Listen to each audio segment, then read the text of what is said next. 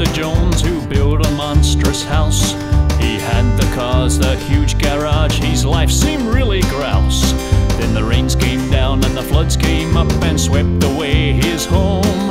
And because it stood on sandy ground, now a tent is all he owns.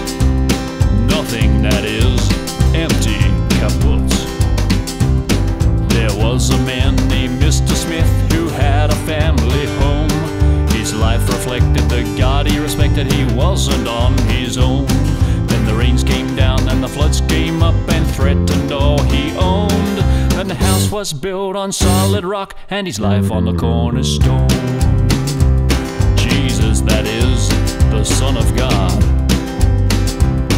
Well, Mr. Smith is like a person who does things to God's plan, while Mr. Jones is like all those whose lives are built on sand.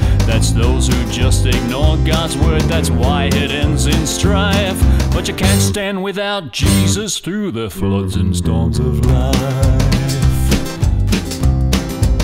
Okay, let's take it on now.